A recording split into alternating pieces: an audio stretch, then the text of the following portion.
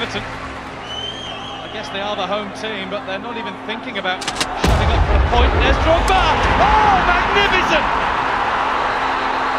That might just win it for Chelsea, and what a way to win it!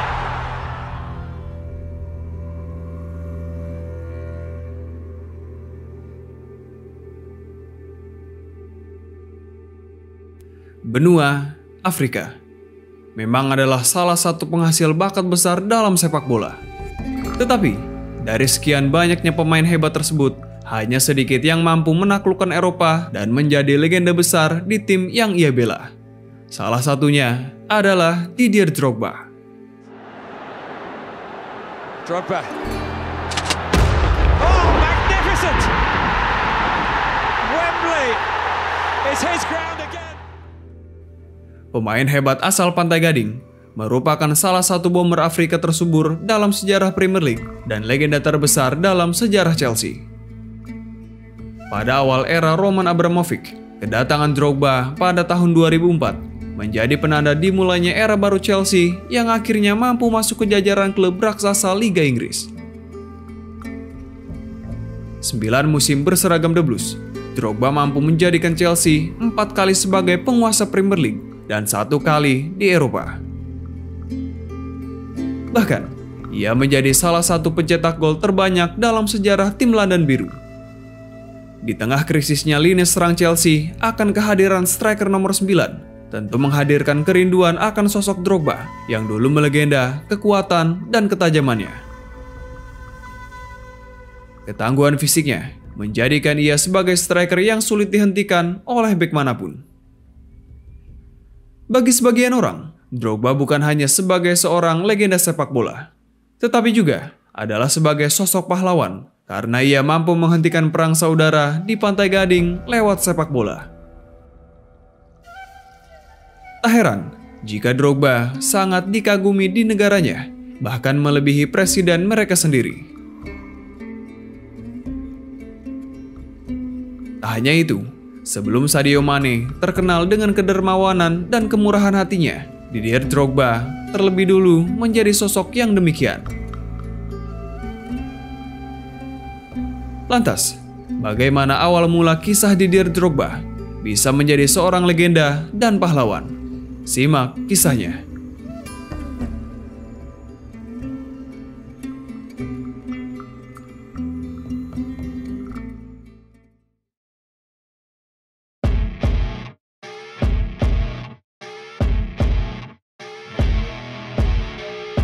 Drogba onside.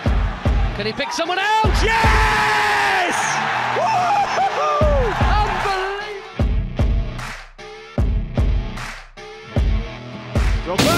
Oh! What a goal! Phenomenal! He's done it to the goal. Drogba! Yes! Woo-hoo-hoo! Magnificent Chelsea goal! Ahead of Drogba. Still there's danger here though. Drill back in. Drogba has the goal back. It's game on. 9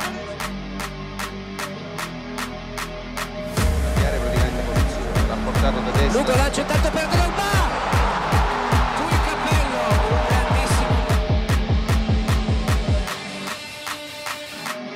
Revival. Sarioglu. Drogba! This is incredible!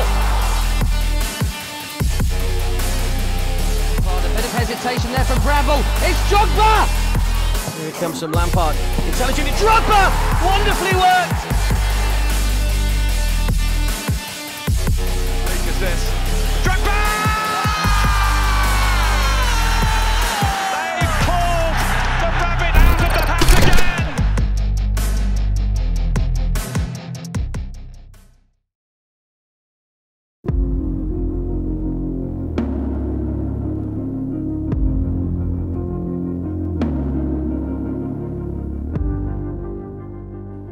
Didier Drogba Tebili lahir pada 11 Maret 1978 di Abidjan, Pantai Gading. Dia dibesarkan di sebuah desa di mana kondisi kehidupannya begitu keras. Di tempatnya itu, banyak orang mengalami kelaparan sehingga angka kriminal sangat tinggi. Hal ini tentu berbahaya bagi Drogba kecil dan keluarganya, terutama bagi pertumbuhan fisik dan mentalnya. Situasi ekonomi ini membuat ribuan warga Pantai Gading mengungsi dari negaranya untuk mencari lahan atau peruntungan di luar Pantai Gading. Di sini, Prancis saat itu dipandang sebagai tujuan potensial para imigran. Dari masalah inilah, Drogba yang baru berusia 5 tahun harus rela berpisah dengan orang tuanya untuk sementara. Dia dikirim ke Prancis untuk tinggal bersama pamannya, Michael Goba, agar bisa hidup lebih layak. Saat itu, Michael Goba adalah pesepak bola profesional yang bermain untuk salah satu klub di Prancis. Namun, sang paman yang harusnya kala itu menjemput Drogba ke Pantai Gading harus terhalang masalah visa yang akhirnya memaksa Drogba kecil berangkat sendiri ke Prancis. Hal ini tentu sangat dikhawatirkan oleh orang tuanya, mengingat Drogba adalah anak usia 5 tahun yang pasti merasa asing dengan situasi di bandara. Karena hal ini, orang tuanya memberikan label besar di tubuhnya dengan tulisan Didier Drogba to meet Michael Goba in Paris, untuk memudahkannya bertemu sang paman di bandara.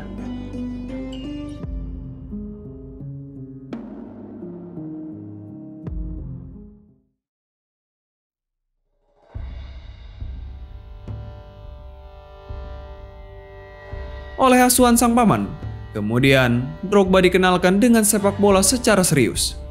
Karena menurut Goba, sepak bola bisa membuat perubahan besar untuk kehidupannya kelak. Awalnya, keinginan sang paman untuk menjadikan Drogba sebagai pemain profesional mendapat penolakan kuat dari orang tua Drogba. Orang tuanya ingin sang anak hanya fokus pada akademiknya, tetapi pada akhirnya sang ayah menyetujui Drogba untuk menempuh jalan sepak bola, asalkan akademiknya tidak ia tinggalkan.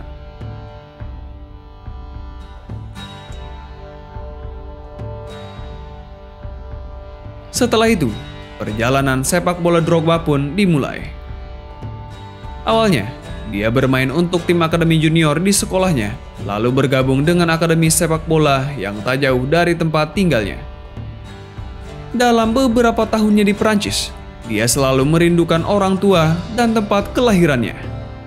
Beruntung, pada tahun 1993, orang tua Drogba menyusul ke Prancis dan memutuskan menetap di sana.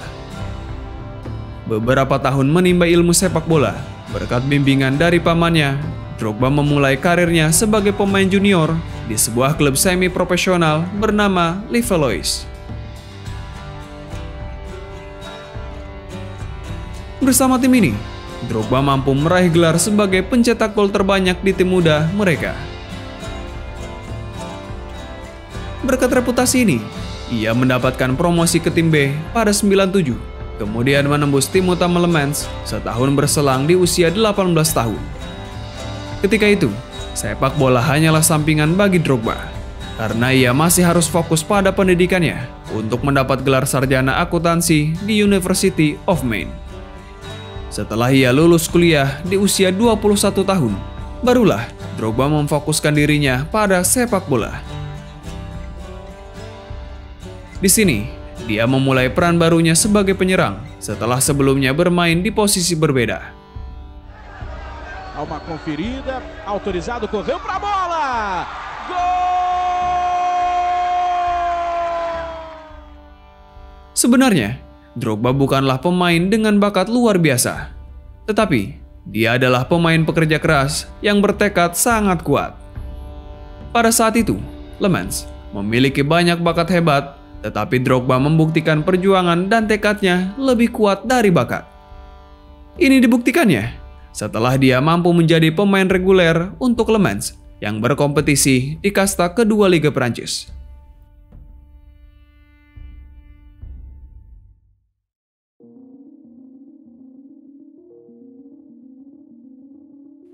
Perjuangan Drogba pun tidak sia-sia. Pada Januari 2002, bakatnya diminati oleh Guingamp. Dalam misi keluar dari zona degradasi, Guingamp yang diperkuat Drogba tak jadi turun kasta ke Divisi 2. Vorsicht, Drogba! Versetzt! Pada musim kedua, 2002-2003, dia langsung tampil memukau bersama timnya.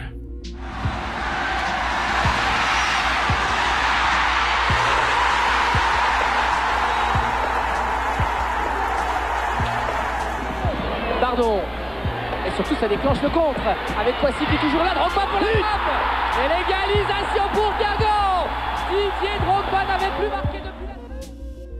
Torehan 20 gol dari 38 laga cukup membuka mata Marseille untuk meminang Drogba muda.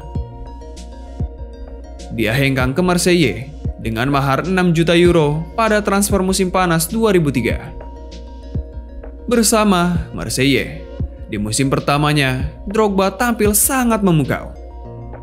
Dari 55 laga, bersama Les Pochins, ia mampu torehkan 32 gol dan 7 assist. Centre de Meriem pour la tête de Drogba et le deuxième but marseillais. 5 minutes après avoir ouvert le score, Didier Drogba de l'épaule.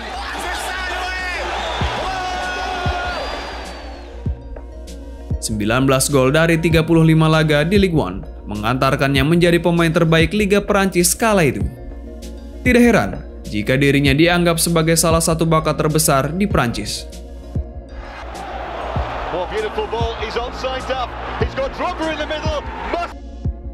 Dari fakta ini, namanya mulai menarik banyak minat klub besar di Eropa. Salah satu peminatnya adalah Roman Abramovich, bos besar yang baru saja mengakuisisi Chelsea pada 2003.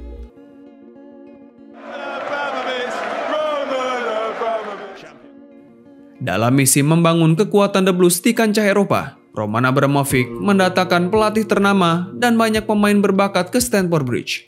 Salah satunya adalah Didier Drogba.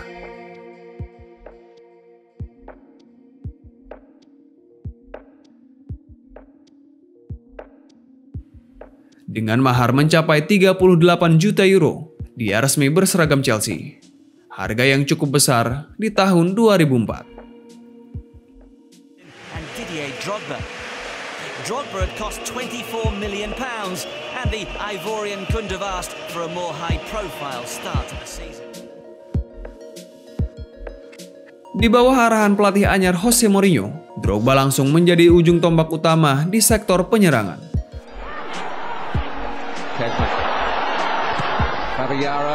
Drogba! Brilliant.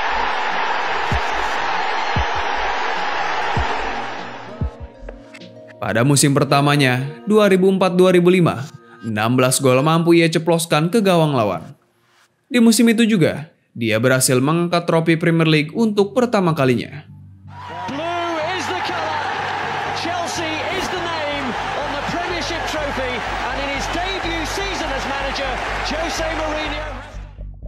Momen itu semakin terasa spesial karena The Blues mengakhiri puasa gelar Premier League setelah 50 tahun lamanya. Kedatangan Drogba seolah menjadi penanda akan mulainya dominasi Chelsea di Britania.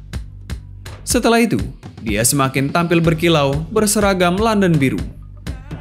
Drogba, lovely turn and a reasonable effort and Friedel has helped it. Didier Drogba merupakan pemain tipikal target man yang memiliki kekuatan fisik luar biasa. Bukan hanya kuat, dia juga begitu cepat. Kemampuan itu jelas membuatnya jadi striker yang sulit dihentikan oleh bek lawan. Bisa dibilang, dia adalah striker nomor 9 yang buas. Baik kaki kanan, kaki kiri, ataupun lewat kepala, tetap sama mematikannya. Kekuatan Drogba juga diakui oleh dua bek legendaris MU, yakni Rio Ferdinand dan Nemanja Vidic. Menurut mereka, Drogba adalah salah satu striker yang sulit dihentikan. Dengan tubuh tinggi besar dan kekar, dia sangat bertenaga. Mikel played that forward to Drogba. It's Drogba again! And Chelsea have scored! And it's Didier Drogba with the first goal in an FA Cup final at the new Wembley! Hingga saat video ini dibuat, belum ada lagi tipikal striker seperti Drogba yang membela Chelsea.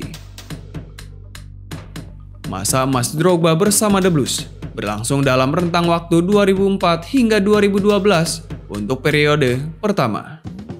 Selama 8 musimnya di Stamford Bridge, sedikitnya 3 gelar Liga Inggris, 4 FA Cup, dan 1 Liga Champions berhasil menghiasi lemari trofinya. Dia juga sempat menjabat gelar top scorer Liga Inggris untuk musim 2006-2007 dan 2009-2010. Kemampuannya itu juga membuatnya menjabat gelar pemain terbaik Afrika pada 2006 dan 2009.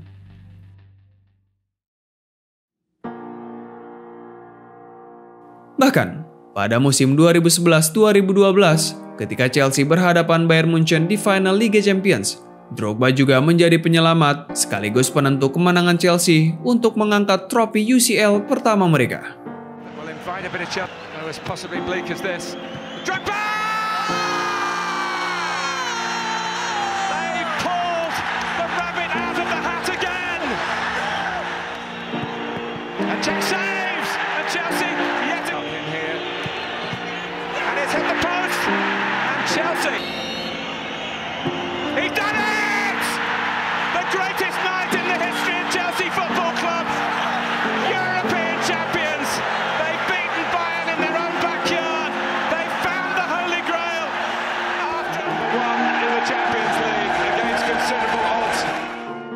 Sebuah momen yang sangat luar biasa untuk Drogba.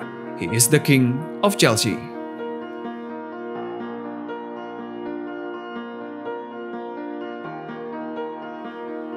Setelah momen luar biasa bersama The Blues, Drogba yang kala itu sudah berusia 34 tahun, habis kontrak di akhir musim 2012 dan Chelsea tidak memperpanjang kontraknya.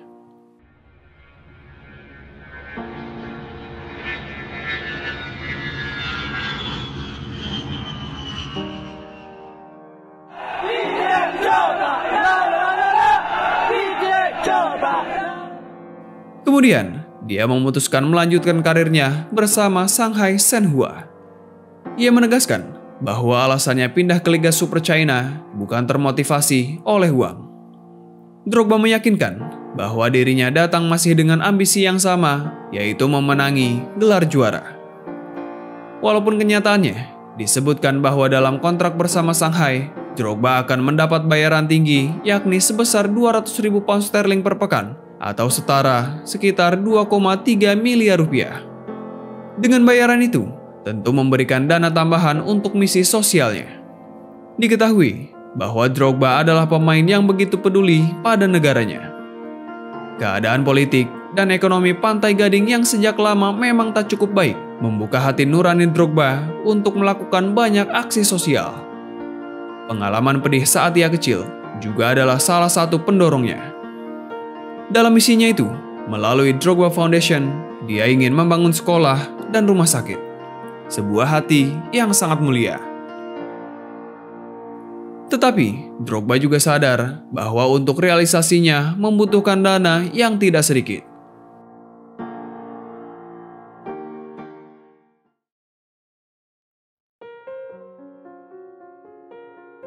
Bersama Shanghai Shenhua, di sana, dia hanya bertahan selama setengah musim dengan sumbangan 8 gol.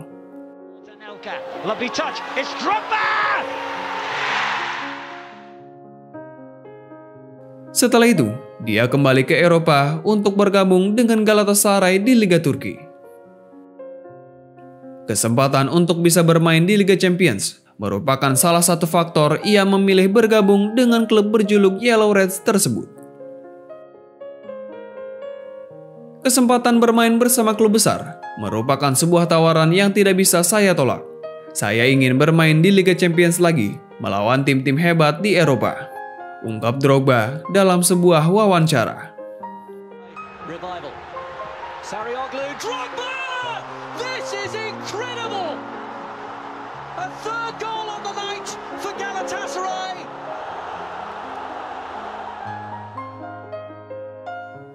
Satu setengah musim di Liga Turki, dia mampu torehkan 20 gol. Drogba juga mampu sumbangkan gelar juara Liga Turki, Piala Liga Turki, dan Turki Super Cup untuk Galatasaray.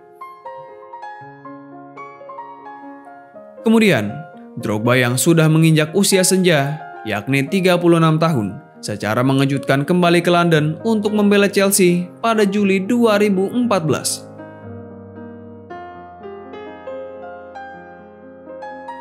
Jose Mourinho jadi alasan mengapa Drogba ingin lagi bermain untuk si biru. The Special One tanpa ragu menawarinya untuk bermain di Chelsea dan Drogba pun tak bisa menolaknya. I believe Drogba is a big difference for them. It's a big difference for them. I don't think you can replace Drogba. Keberadaan Mourinho jadi alasan kuat mengapa Drogba tak kuat menahan godaan untuk berseragam biru London kembali. Manajer Portugal itulah yang membuat Drogba menjadi salah satu penyerang berbahaya di Eropa saat pertama kali menginjakan kaki di Inggris pada 2004 silam. Pada kesempatan kedua yang berharga tersebut, Drogba membuktikan bahwa di usia senjanya sebagai pesepak bola, dia belum habis.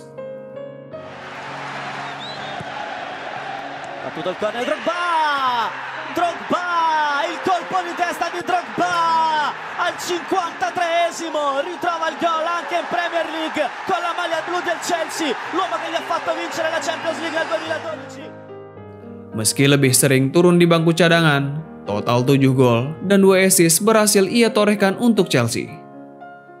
Di akhir musim 2014-2015, Chelsea juga keluar sebagai kampion Liga Inggris.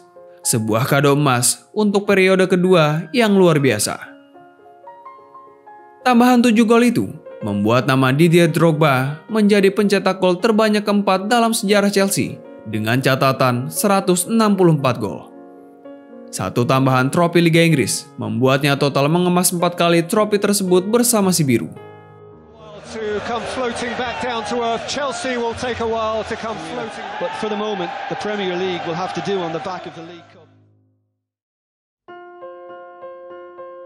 Tetapi sangat disayangkan saat Drogba tak bisa mengakhiri karir sepak bolanya di Chelsea. Meskipun sudah mulai berumur, dia masih ingin melanjutkan karirnya. Selain faktor keinginan pribadi, dana besar yang dibutuhkan Drogba dalam upaya misi sosial untuk negaranya juga menjadi alasan kuat sang bomber untuk menunda keputusannya pensiun. Setelah periode keduanya bersama Chelsea hanya semusim, dia kemudian hengkang ke Amerika Serikat. Di negara Paman Sam, dia membela 3 klub berbeda sebelum akhirnya gantung sepatu. Klub pertamanya di sana adalah Montreal Impact. Sempat menganggur beberapa bulan, dia kemudian bergabung dengan Arizona United dan terakhir Phoenix Racing, hingga akhirnya gantung sepatu pada tahun 2018. Khusus Phoenix Racing, Drogba menjadi pemain sekaligus pemilik klub tersebut. This match, Drogba firing towards goal, right on the goalkeeper, he scores! And Montreal is going to win this match. And it's Drogba goes for power. Oh my goodness. An absolute thunderbolt from the Ivorian. Selama 21 musim karirnya sebagai pesepak bola profesional, Drogba telah banyak memenangkan gelar bergengsi di level klub. Secara total, 301 gol dan 125 assist dari 687 laga menjadi catatan luar biasanya.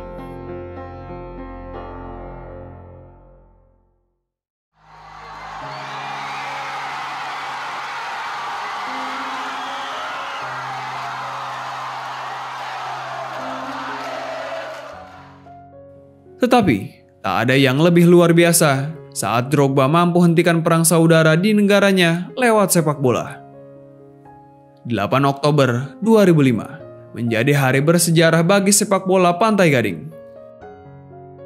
Pada hari itu, timnas Pantai Gading bertamu ke markas Sudan untuk melakoni pertandingan terakhir grup 3 kualifikasi Piala Dunia 2006 zona Afrika. Pada hari yang sama, Kamerun yang menjadi pesaing Pantai Gading menjamu Mesir. Pantai Gading berhasil meraih kemenangan 3-1 atas tuan rumah Sudan. Namun, Drogba dan kawan-kawan masih harus menunggu hasil laga Kamerun versus Mesir untuk memastikan lolos ke Piala Dunia 2006. Beruntungnya, laga Kamerun versus Mesir berakhir imbang.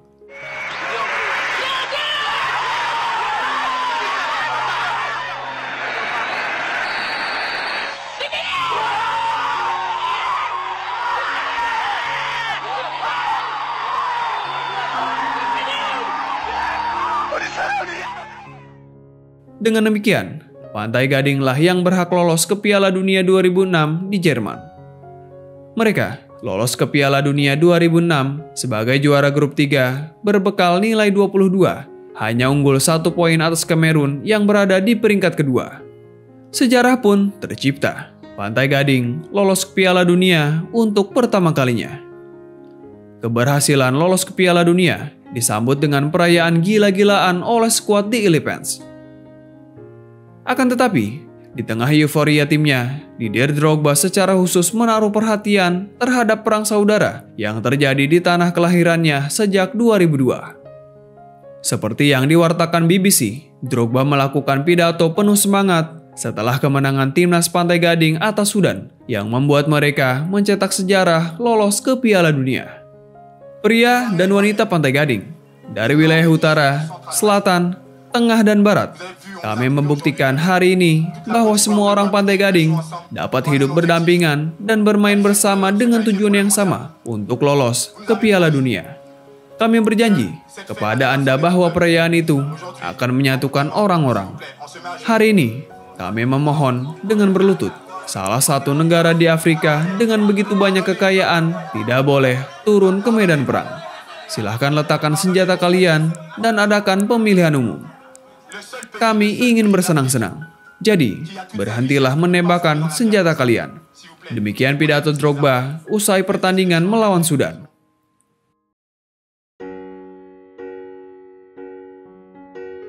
Sejak hari itu, nama Didier Drogba bukan hanya dikenal sebagai legenda sepak bola Pantai Gading, tetapi juga dianggap sebagai pahlawan oleh masyarakat negara tersebut.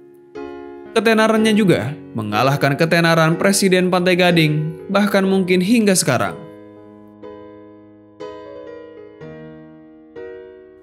Sayangnya, meskipun timnas Pantai Gading dianggap sebagai generasi emas di era Drogba, yang diperkuat Tore bersaudara, Solomon Kalou, hingga Didier Drogba, tetapi mereka belum mampu meraih trofi tertinggi di level sepak bola antar negara.